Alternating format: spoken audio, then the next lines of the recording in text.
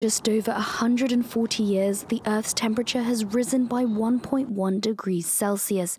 Heat waves, droughts and deadly floods are just a snippet of what awaits us as a result of global warming.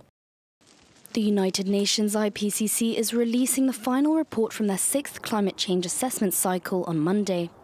Our world is at the crossroads, and our planet is in the crosshairs. We are nearing the point of no return, of overshooting the internationally agreed limit of 1.5 degrees Celsius of global warming. We are at the tip of a tipping point. But it is not too late. I count on the IPCC to do what you have always done, point the way to solutions, and show the urgent need to end global heating with cold, hard facts. The world's top climate scientists and representatives of countries have spent a week in Switzerland condensing 10,000 pages of academic research from the last 7 years into a 20-page warning for world leaders.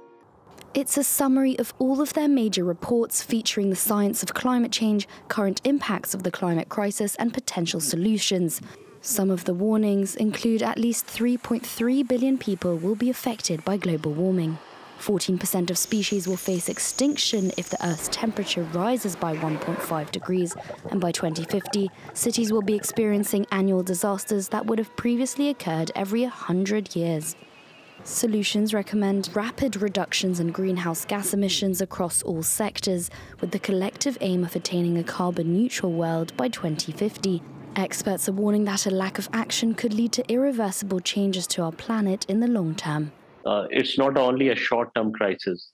We are talking really about a short to medium and long-term crisis. So every step is important. Not only an emergency relief now, we also need to wisely think about our intervention for the medium-term support and long-term support. For climate scientists, this final report is their last chance to call for action before the next report in 2030, by which time it will be too late to act.